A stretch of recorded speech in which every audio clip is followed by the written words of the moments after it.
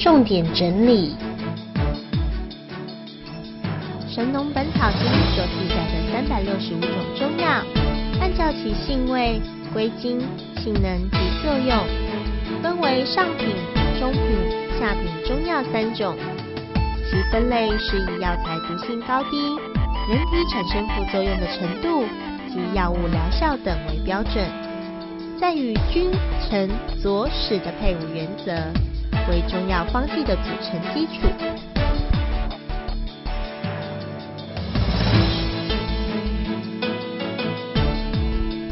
传统上将方剂组成以古代官职分为君、臣、佐、使，代表药材在方剂中的地位与功能。君药是针对主病或主症起主要治疗作用的药物，臣药是辅助君药加强治疗主病或主症的药物，佐药可以协助君臣药加强治疗作用，或是减少君臣药的毒性和烈性。使药可以引处方中的药达病处，或是用以调和诸药的作用。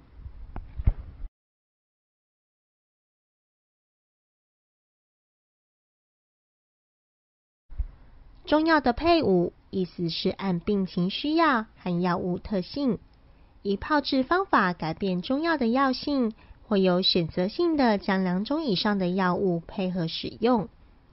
而配伍的目的有4项：1. 增强中药物治疗作用的疗效； 2. 扩大中药物治疗作用的范围； 3. 适应可能的复杂病情变化； 4. 减少药物毒副作用的不良反应。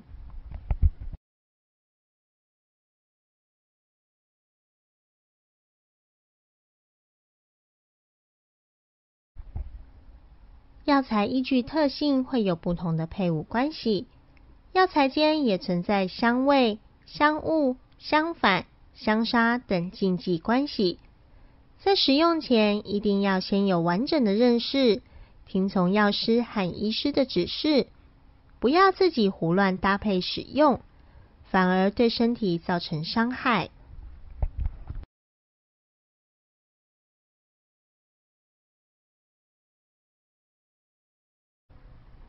依照传统中医治病方法，中药使用于病症上可分为正治与反治2种方式。正治意思指当身体是寒冷时，就要使用热性药，是热性疾病就用寒凉药来治疗。反治是使用在病情复杂或处于危重症的阶段而出现假象症状者，如热病表现寒象，寒病表现热象等。对于不同于表象的疾病，利用相反的规则来治疗，其实还是针对疾病的本质而治疗的方法。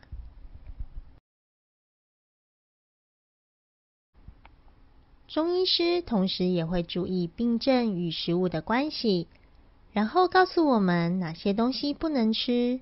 像《黄帝内经》就提到，肝病禁辛，心病禁咸，脾病禁酸，肾病禁甘，肺病禁苦，说明了不同疾病的食物禁忌。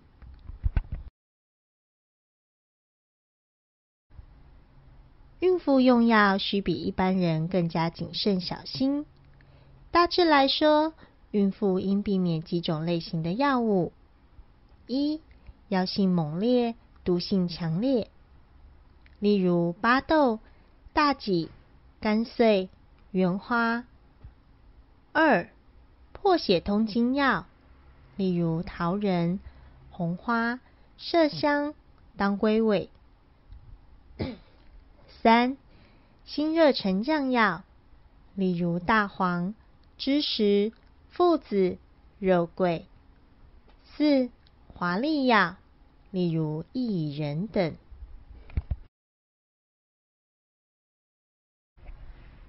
使用中药应注意： 1.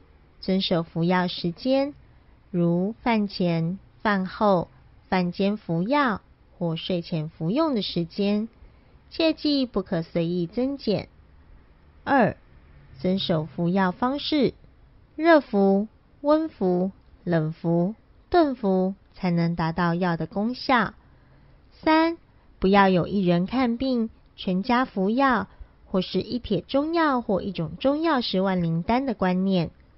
每种药皆是针对病情及个人而开的处方，绝不可能一种药物可用于全部的人服用。